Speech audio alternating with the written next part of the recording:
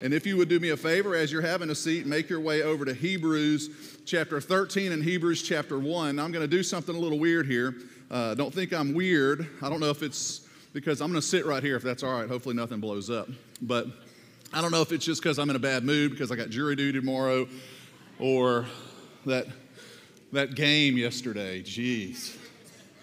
But something happened, when I got in trouble, not that anyone's in trouble, but anytime there was a trouble time or something serious, and my mom or my dad would come and just sort of sit down in my room or say, hey, everybody come to the living room and have a seat. Let's have a conversation about a situation or whatever it might be. Sort of that moment where it's time to just get reflective. I've been feeling that way lately. This series, it's in October, and we did this series, Supernatural, because it is October, and this is sort of that time, Halloween's around the corner, and this is not about your views on that or this, but just sort of that season where it just makes sense to talk about these supernatural things. We're going to get to that here in just a second. But something sort of hit me the other day, and it's this reality that I just waste a lot of time. Anybody else with me? It's okay. We can be honest here. We're all a family. Look at the person next to you and say, be honest, God is watching. I'm just joking. You don't have to do that.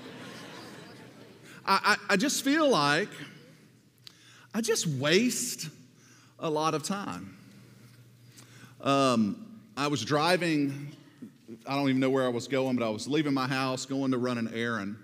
And I saw these two cars behind me, and they were right there, and I could see they were talking to each other through the window, and I could see them in the rear view, and I sort of slowed down and let them pass me, and again, they're in front of me now, and they're talking, and they're having a conversation. I was like, oh, cool, two friends, and it was really neat because it was like people with major differences. One guy had an Oklahoma tag, the other guy had an Arkansas tag. I mean, it was two people coming together, just having a good relationship. And then I noticed the hand gesture from the guy on the Arkansas plate is not the hand gesture you give a friend, right? And so I realized, these guys are arguing. These guys are fighting. There's something going on that, I'm not aware of, but there's a problem here. And I just watched these guys drive down the road, and for whatever reason in my mind, I thought, man, what a waste of time. I thought for a moment about the reality of even this series. The reason I think this series has happened is to be reminded that there's something really big out there happening in our world. And I don't know if you feel the tension, but this is that time of year, definitely in our country, where we start to feel the tension, There's this little thing happening in about 12 days, It's called an election, right? And you might feel the tension a little bit. I know I feel the tension a little bit. I hear people have conversations about, can you believe our neighbor put their sign in their yard? We're not going to talk to them anymore, And so I feel that tension. And I just think to myself, at some level, the amount of time that we waste getting our minds, our hearts focused on things that are very temporary and not eternal. And I think about this for myself, and I hope you know this about me. And listen, if you're visiting this morning, we're so glad you're here. This is not what I normally do, so please come back next week, all right? And I'll stand on the stage the whole time and won't sit here and say strange things, all right? But we just waste so much time. God has given us a glimpse into the reality of warfare. God has given us a glimpse into the reality of a spiritual battle that is happening, and it's happening day in and day out for the sole purpose to distract and derail people from the truth of a living God. To distract and derail people from the gospel of Jesus Christ. To distract and derail believers from engaging even into the mission of Jesus. I just feel like I waste a lot of time. Not focusing in on what's eternal, not focusing in on what matters. This weekend, we were at our state convention, and somebody was preaching a sermon, and they took out a dime very quickly. and just said, this dime reminds me of a sermon that a mentor preached, and I'm just reminded all the time of different things in different situations, and I use this acrostic from a dime that just simply is, does it matter eternally? Does it matter eternally? Now, I'm not sitting here trying to, preach legalism where you can't ever do anything fun or go out and just take care of stuff and have a good time and enjoy life. Yes, God wants you to be a part of that, but at the end of the day, the call on the Christian's life, the call on my life is to waste less time on the temporary. Every time somebody approached Jesus to say, I want to follow you, you know what Jesus did? Jesus gently, but straight to the point said, okay, this is what it means then for you to follow me. What it means for you to ultimately follow me is to move away from the temporary, whether that be comforts of life, whether that be the comforts of your family, the comfort of your own personal safety. To follow me means that you move away from these eternal comforts and focus on eternity, because in 100 years, all that's going to matter is Jesus. And so I wonder if you would do me a favor before we get into the Word today. I wonder if you would take some time and pray. That you would waste less time, that we would waste less time, and that we would walk out of these doors today convicted and challenged to evaluate our life, to evaluate our days. And again, I might be just in a bad mood because I'm going to be in jury duty tomorrow. I wonder if we would consider what we would have to do this week to fill the empty seat next to you. What would we need to do to get our hearts and minds to a place where we are so focused on the eternal realities? Jesus is real. The salvation is real, and it's possible for every single person. And that as we see people engage with one another, we're reminded that what they need more than anything is Jesus. I wonder if we would just take the time this morning as we look at eternal things and ask ourselves this question: what do I need to do this week to get focused on more eternal things? To finally invite that coworker, to finally invite that neighbor, to finally consider the folks around us and ultimately what we're here to do as we live our lives, where we live, work, and play. And that's to point as many people to Jesus as possible, and to leverage our life, to leverage our time, to leverage our talents, to leverage our treasures towards the advancement of the gospel. And I wonder if you would, if you have an empty seat in front of you, next to you, behind you, empty 18 inches or 25 inches, I don't know, of pew, whether you would pray, Lord, help me to focus in this week on wasting less time on what's temporary and focusing more of my time on what's eternal. Because here's what I know to be true, and there's a whole lot of conversation we can have about the realities of that in our personal lives, Monday through Saturday. But here is a fact, and this is just a reality of it all. When you gather with the body of believers on Sunday morning, it is never a waste of time.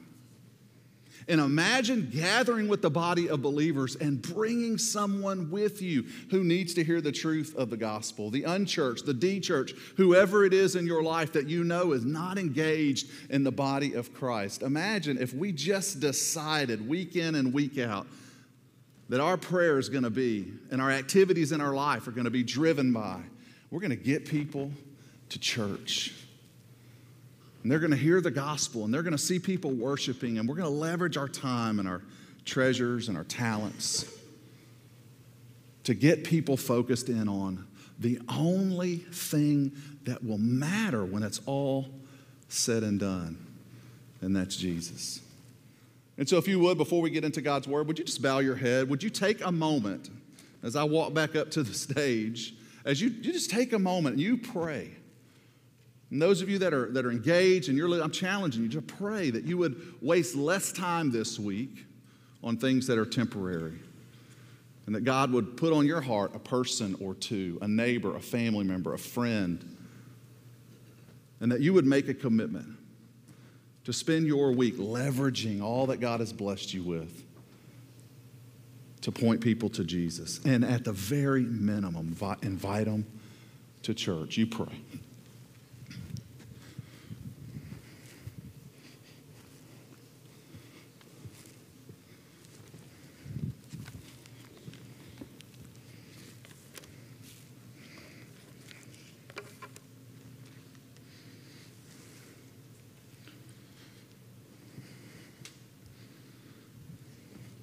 Lord, I do pray that that is just the spirit that believers have this morning, that we'll be in that spirit of prayer this entire morning as we get in your word, that, Lord, we're reminded as we look at these eternal things of the reality of what's happening in this world that we can't see all the time. And that at the end of the day, the things that distract us from the most important thing, and that is the advancement of the gospel, our own holiness and sanctification. And that, God, as you continue to stir in my heart, God, maybe it'll be true for some in the room this morning, that we'll just begin to evaluate the amount of time we waste, not focused in on the eternal, but on what is temporary. And so, Lord, I pray that for some, they just begin with a name. A person that they'll invite this week, a person they'll take to lunch this week, a person they'll begin to spend time with for the sole purpose to point them to you. And God, at the minimum this week, they'll just take that step to invite them to be with them and worship with them next Sunday. And God, I pray that for every church, that at the end of the day, for all Bible-believing, teaching churches, that, God, we would see a movement amongst us that's not driven by the coolest things or the best this or the best that, but just driven by the sole passion to tell people about Jesus.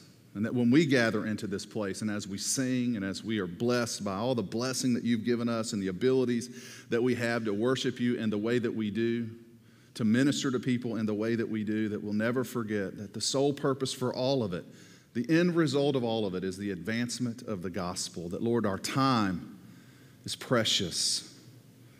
And the time that we have is like a vapor. It goes so fast. And Lord, I pray that we would dedicate and begin to pray as to how to leverage our time while we're blessed to have it towards the only thing that's going to matter when it's all said and done, and that's you. Father, we love you. We thank you. It's in Jesus' name that we pray. Amen. Amen. I appreciate you doing that. Listen, we're in this series, and we have been, as I mentioned earlier, just called Supernatural, as we've been looking at the realities of this supernatural world. And within that supernatural war, there is a world, there's a battle going on, there's a war going on, and there are agents and there are different created beings that are involved, all under the sovereignty of God. And so we began to look at that as we looked at the armor of God, that the whole purpose of the armor of God is to battle and to fight this spiritual war. And the armor of God is a spiritual armor. And in order to battle a spiritual battle, you've got to put on something spiritual. And ultimately, every component of the armor of God is a gift from Him that you use in order to battle and to fight. Salvation and righteousness all comes from the Lord. And so we saw the reality of this armor, and within that armor, what we're reminded of is that our enemy is not against flesh and blood. Look at the person next to you, remind them again, you are not my problem. Go ahead and do that. Now, I ain't saying the devil ain't using them. I'm just saying our war is not against flesh and blood. And here's what happens when we begin to sort of live in that. It really does change how we interact with people. It changes how we see people. It makes us a little bit more patient. It makes us a little bit more calm, a little more prayerful as we interact with people that need Jesus. And you start to realize, listen, this person isn't my problem. The problem is this person needs to put their faith and trust in Jesus. There's a war happening. There's a battle for souls. There's a battle for distraction. It's why Jesus said the thief comes to steal, kill, and destroy. I've come to give you life. Our battle is with this real enemy. It's with this real spiritual, demonic, these created beings that exist for the sole purpose to steal, kill, and destroy, to distract people from the message of the gospel.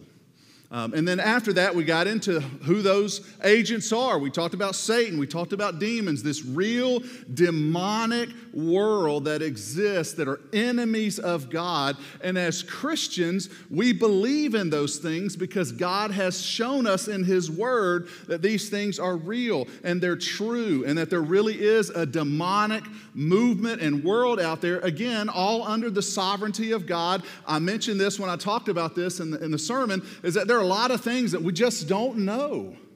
We don't have all the answers to the ins and outs of the reality of it all, but God has given us enough to understand that there truly is a supernatural, spiritual warfare battle happening. Satan is real, demons are real, the enemies of God are real, and that as Christians, we need to know these things because it helps us learn how to fight that battle. It prepares us to understand who these things are so that we don't err by giving them too much credit. Remember, not every bad thing that happens in your life is Satan messing with you or demons messing with you. Remember that? You wake up, you got a bad hair day. That's not get behind me, Satan. You're just having a bad hair day, right? But then also we can err by not giving them any credit whatsoever by just saying, I'm not worried about it. It's kind of silly or not really taking the Bible literally when it teaches us about the enemy and about these demonic beings. We read stories that God's Word gives us about those that have been inflicted by demonic activity. And so it's real and it's something we need to talk about because the Bible talks about it. But then the Bible also encourages us and reminds us that when we fight this battle, we are not fighting for victory, we're fighting from victory. It is true, the battle is won. And so this morning we're going to continue for a few short moments and we're going to end this series by looking at or taking a glimpse into the reality of angels. The reality of angels. You can turn to Hebrews chapter 13. We'll be there for a minute. Hebrews chapter 1 for a minute and a lot of other passages. Now, here is I think it's a fact. Many people get their sort of understanding or their worldview of angelic activity from the culture. Matter of fact, when you hear the word angel, more than likely, you might think of something culturally. You might think of a picture that you saw. You might even think of a movie. Anybody ever seen movies with angels in them? You might even now start to think about certain movies. And I think a lot of people sort of get their view from the culture as to what an angel is and what an angel does. For example, how many of you guys are old enough to remember the show Touched by an Angel? Remember that? Yeah. Which means most people who watch that show, very heartwarming show, nice show, kind of family friendly, if you will. But most people left there thinking that angels are actually women with British accents, right? And that their behavior and how they interacted with people actually is what an angel does. It's sort of nice, don't get me wrong, but not the most theological picture that the Bible paints. Or what about this movie, Angels in the Outfield? Anybody ever seen that movie? Yeah. Great movie. Love that movie. Matter of fact, I wish that was true. I wish there were angels in the end zone last night. You know what I mean? I wish that were true. If you're an Aggie, congratulations. Great game. But the angels in the outfield teach us this sort of thing, that there are angels that actually care about baseball, right? We get our view. Or maybe some of you might have remembered the movie Michael with John Travolta. Anybody ever see that movie? The beer-drinking angel that wore tank tops all the time? Not the most theological picture of what an angel is. Or what about the all-time Christmas movie, It's a Wonderful Life? Anybody love the movie It's a Wonderful Life? It's a great movie. I know there are some people that don't like that movie, and it's because you need Jesus, but that's okay. But not the most theological movie when it comes to angels. If you'll remember, there is an angel in this movie. His name is what? Clarence. Poor angel. It's like the archangel Michael. Gabriel. Where's Clarence? All right? It's just kind of not the best name for. But what happens in that movie? Every time a bell rings, an angel gets his wings. Not true. But we sort of live in this world, right? Or maybe some of you gotten like a get well soon card when you're sick, and maybe on the corner of that card, there's like a baby angel in a diaper playing a harp sitting on a cloud. You're like, oh, that's what angels are. They're just a bunch of babies in diapers. No, that would be terrible and gross, and sounds like a demon to me anyway. Remember, I got jury duty tomorrow, so I'm not in the best mood. There is a rather common belief, and I don't know if this is just sort of hopeful, if it does come from movies, but there are people who actually believe that when a relative dies, that relative becomes an angel.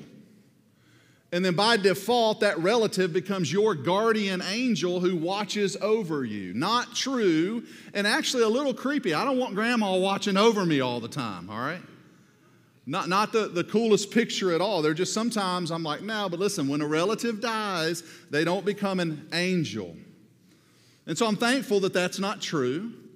I'm thankful that the way the culture depicts angels, while it's nice and can be warm and fuzzy and it can give us sort of this, little hopeful picture of all this good activity, that's not how the Bible describes angels. Now, the angels, these created beings, these angelic creatures, they are on God's side, if you will. Meaning the activity that they do is good activity because it's activity that honors the Lord. And so instead of letting culture form our decision when it comes to angels, instead of letting, get well soon cards inform our decision of angels, or whether some bad teaching out there or even your own made up version of what an angel does, the most appropriate thing for us to do is to go to God's Word instead of our own speculations. Amen? What does God's Word say about angels? And this is simply what I'm going to do this morning, is I'm just going to rattle off all the things that I've been able to work through and narrow down to give you as best an insight and glimpse into the angelic activities that exist around us. Hundreds of times are angels mentioned in the Bible. Hundreds of times do we see descriptions of angelic activity. And so as we begin, the first thing I'm going to point you to, this one won't be on the screen, but the first thing I'm going to point you to is that angels are all over. We see this scripture in the text, that there are angels who are interacting the way the Bible describes it all the time. Listen to what Hebrews chapter 13 verse 2 is. This is a very difficult passage to get our mind around. Remember, when you talk about these supernatural things, they're difficult to understand. Our minds are not in a place and in the world that sort of can grasp our finite minds can't grasp some of the descriptions of the activities of the supernatural, angelic world. Hebrews chapter 13:2 says this: let brotherly love continue. Don't neglect to show hospitality, for by doing this, some have welcomed what? Angels as guests without knowing it. Pew. I mean, what the writer of Hebrews is saying is that don't stop showing hospitality to people. You never know if that person is going to be an angel or not. I mean, this is a heavy thing to consider. We see this activity happening. You can read in Genesis 18 and 19, both Abraham and Lot interact with angels who are sort of, have this, look of just common people. And I don't know how it all works. But I know the scripture describes it. And it paints this picture of this world out there that we just can't get our minds wrapped around. Now, I don't know if I've ever entertained an angel or not. I feel like I've entertained a demon or two here or there. But here's what I believe. I believe it's quite possible, as we start to see what angels do and how angels guide and how angels point people in directions towards certain activities. I believe, whether I know or not if I've entertained an angel or not, we'll know when we get to heaven. It's quite possible that there have been people in my life and people in your life that have been guided or influenced by the goodness of angelic activity to do good in your life. I think that's possible. I think it's quite possible it's happened in many of our lives. we know parenting is difficult, and when you're raising kids through school and you're trying to, advocate for them, make sure they get the best this or the best that, it can really be a difficult time for parents. Some of you have been through that. We've been through that. It's just part of raising children. I did not know this till later on in my life, but my mother and my father was telling us, my brother and I have a twin brother, if you don't know that, my brother Clay and I, when we started elementary school, the school sort of had labeled us to have all these disabilities. And they were in a position where they were going to place us, in a whole different sort of world of education, which would have probably drastically changed the direction of our life. But there was this one teacher who just began to advocate for us, who began to go to the school. And I thank God for teachers. Let's give it up for our teachers really quick. Yep, love our teachers. But this teacher began to advocate for us and began to comfort our parents and began to tell them, listen, they're fine, they're going to be great, they're behind. I'm going to take my time, my personal time after school during this time, and I'm going to help them develop to where they should be. And this teacher did that, and this teacher took out time to work with us and to get us to a place. And really, when I look back on my life and I think about that moment and where we went from there, it was a major, major direction change in our life. And it's quite possible this person influenced to love on a couple of redheaded twins, to point them towards a direction, to comfort a mom and dad. These are the types of things, and I'm not saying emphatically that's what happened. I'm not saying there was a baby angel on her shoulder or anything like that. I'm just saying as Christians, we need to get a little bit more spiritual about the things that happen in our life. We're so quick to discredit and discount. I've been there. Listen, I'm one of the biggest skeptics. Anytime I'm sitting where you're sitting, which is rare, and somebody starts talking about these spiritual things, I start getting real skeptical. And that may be just the Southern Baptist in me, I don't know. But I do believe for me, when I think about where I am, and I hope that it's where you are too, is that we do need to get a little bit more spiritual about the things that happen in our life, because the Bible depicts this activity for us. It shows us that there is this world out there full of angelic created beings, and they're all doing the work of the Lord, which is the opposite work of what we talked about a couple of weeks ago. And so when you get into God's Word, and I'm going to go really quickly for the sake of time here. When you get into God's Word, here are some of the activities that we see happening with angels.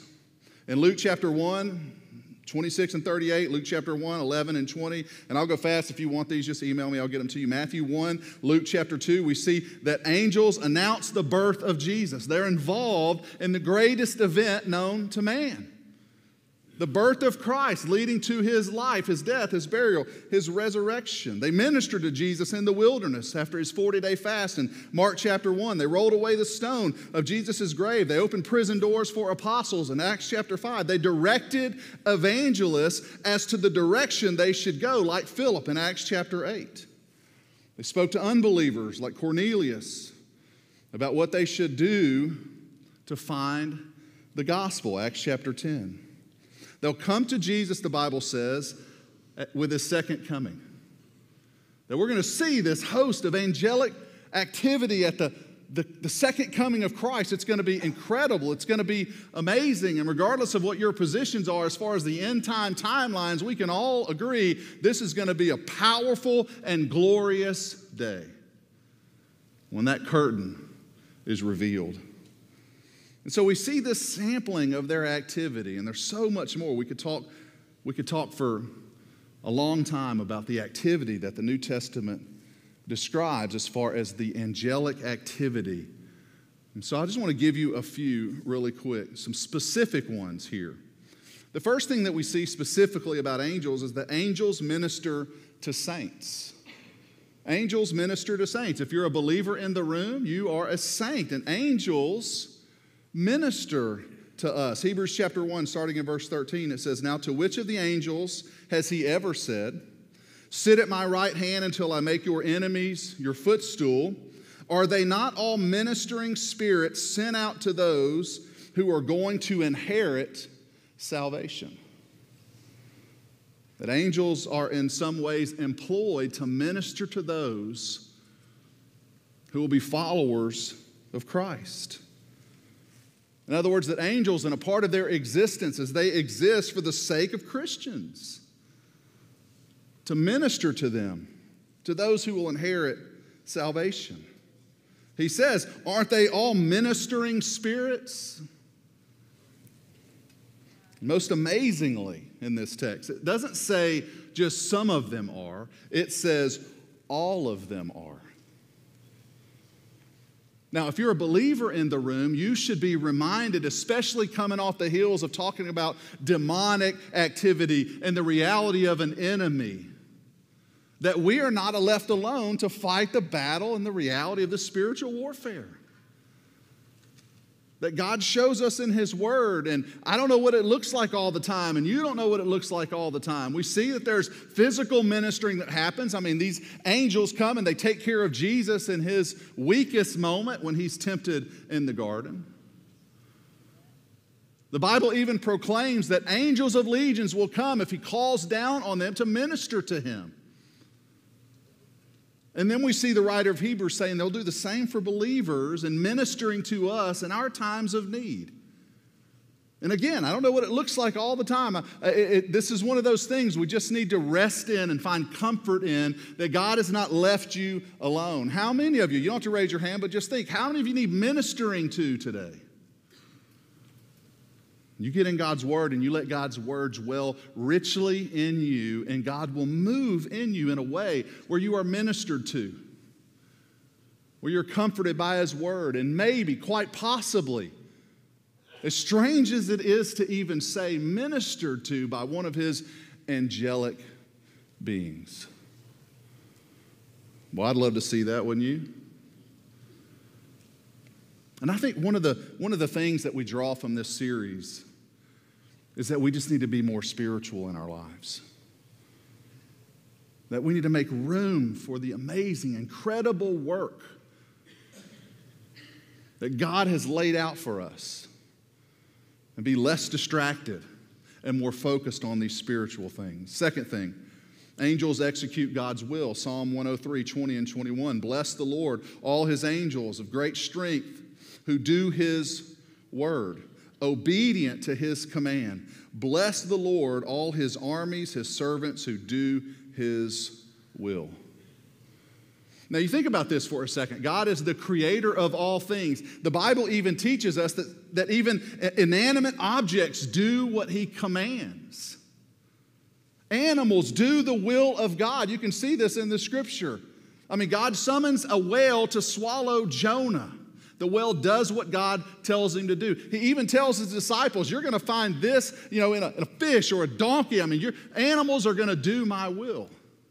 He is the creator of all things. Humans do His will.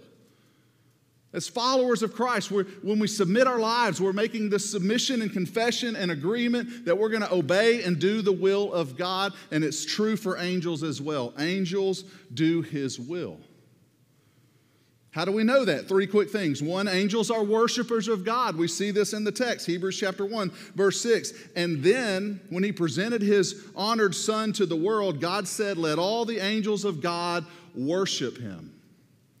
Angels are created beings, created to worship and do the will of the Father. Revelation chapter 5, 11 and 12. Then I looked up and heard the voice of many angels, numbering thousands upon thousands and 10,000 times 10,000. Get that picture in your head.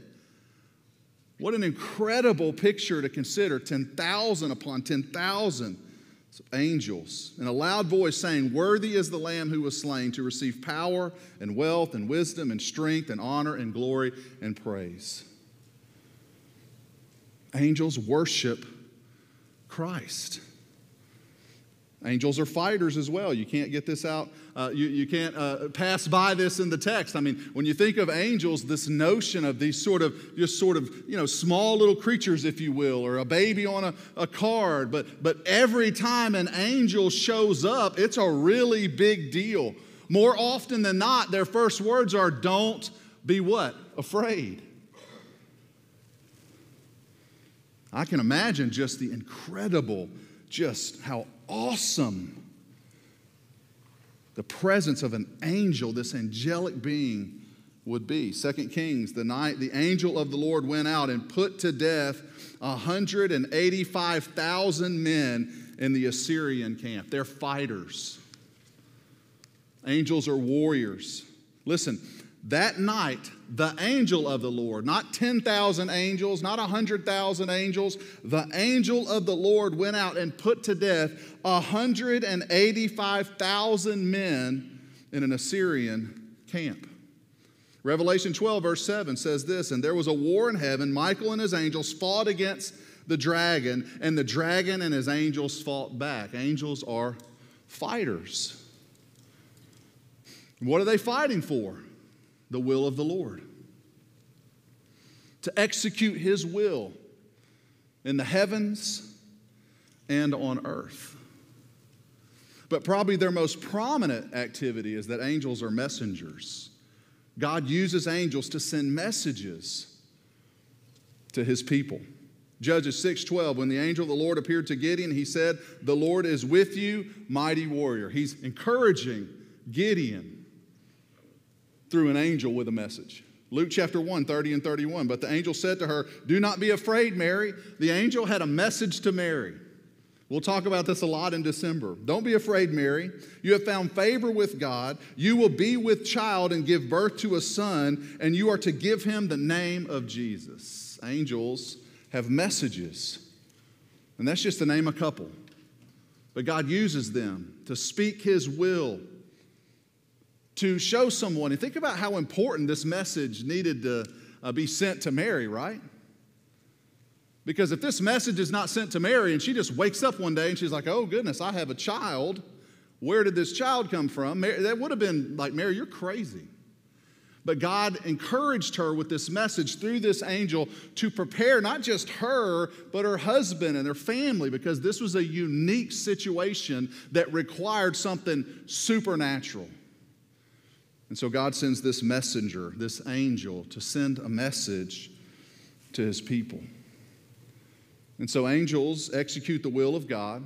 And the last thing here is that angels magnify the greatness of God.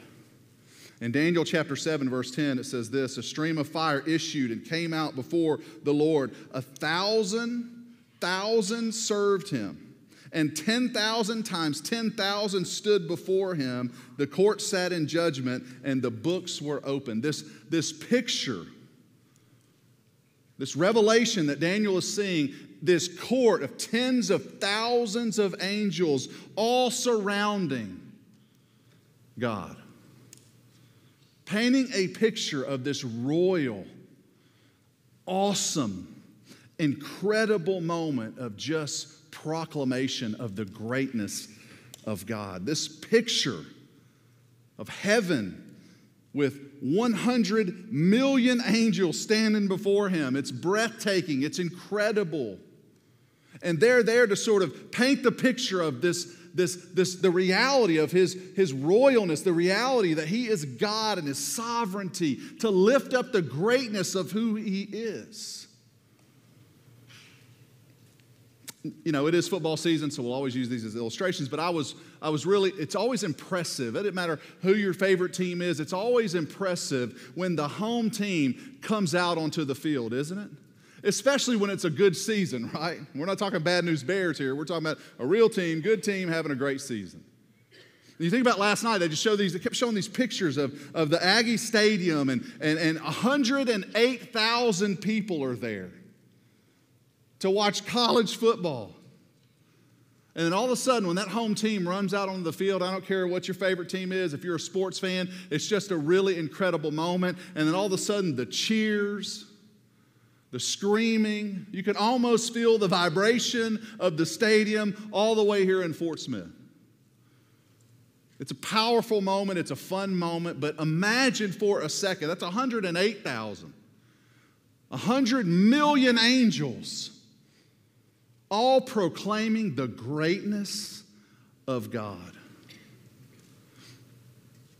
There's no other option when you're in the presence of the Father, is there? As a matter of fact, Jesus is going to teach multiple times in different ways that everything is going to worship and proclaim the greatness of God. One way or the other. The rocks are going to do it. You're going to do it. Everyone's going to do it. These angels serve as these examples of pointing people towards the greatness of God. And the songs that they sing. Isaiah has this incredible blessing in many ways to just have a sneak peek, the presence of God and how the angels proclaim His greatness. And it's so powerful and it's so awesome and it's so supernatural. Isaiah's response is to immediately say, "Woe is me," as these angelic created beings cover their face, cover their feet, and as they fly in the air and they sing, "Worthy to a holy God," Isaiah's response is "Woe is me. For I'm a man of unclean lips, and I live amongst a people of unclean lips." Being in the presence of a holy God always causes you to humble yourself and to be reminded of how holy God is. And angels exist to proclaim that greatness. And so the battle is real, the war is real, the greatness of God is real. His angelic created beings executing His will, they're real. And they're here, they're around, and they're doing the will of the Father. Why in the world would we talk about something like this? Well, as believers, the whole point of this is to be encouraged and to be reminded that God is with us. Look at the person next to you and say, "God is with you." He's almost done. That God is with us. And that God has created angelic beings, and there's this realm out there and this reality of this war, and it could get heavy and it could be weighty, but as Christians, we always rest in the peace of knowing that God is with us and He has employed His created beings to minister to us, guide us, protect us, show us the way, remind us of the reality of eternity. And that we can go all in knowing that God is with us. And we can begin to have these conversations and discussions about being distracted and wasting less time and focusing more on the eternal and becoming more spiritual in our lives. Listen, I desperately need to do that in my own life. Just to be transparent with you, I've told you for 11 years, I am not perfect. And anytime I'm preaching to me as well. We all need to be reminded of how important it is to give ourselves over to the reality of eternal things. And the description of angelic beings and the description of a real enemy, the description of the armor of God that we need to fight a spiritual battle, it should be the catalyst. It should stir us to want to focus our attention more on what's eternal. And I hope that you get that today if you're a follower of Christ, that today you would consider how distracted you are from eternal things. Angels are real. The enemy is real. The battle is real. Are we ready for it? And then what are those areas in our life where we're not ready for it?